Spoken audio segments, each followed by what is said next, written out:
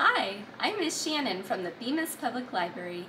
With summer in full swing, it's a great opportunity to find some hands-on activities for your kids. This book is from our parenting collection. It's called Tinkerlab, a hands-on guide for little inventors by Rochelle Dorley. There are 55 playful experiments that encourage tinkering, curiosity, and creative thinking.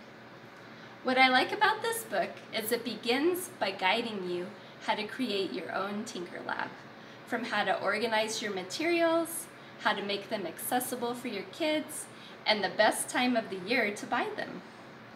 Then it goes on to show a plethora of activities that are mostly process art-based.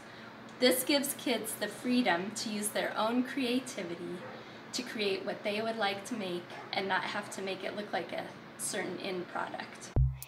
Here's an example of the coffee filter painting, and I just took food coloring and it had the eyedropper, and then the blank canvas of the coffee filter allows them to be creative with a blank palette.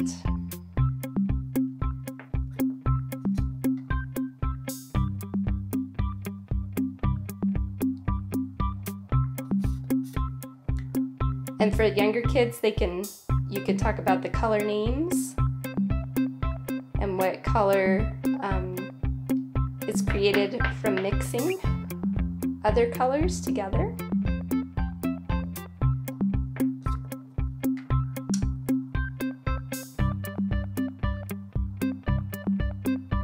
And when you hang them to dry, they can be pretty in a window or something as well. It has outdoor activity ideas.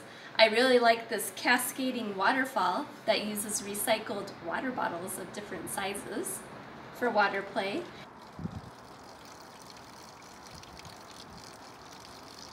And it has many other different art materials that it'll incorporate, STEM activities encouraging you to take things apart and learn from that. And I like this DIY light box where you take a clear Rubbermaid tub, turn it over, put some Christmas lights on the bottom, and it turns into a light table, which is fun for color exploration and even math.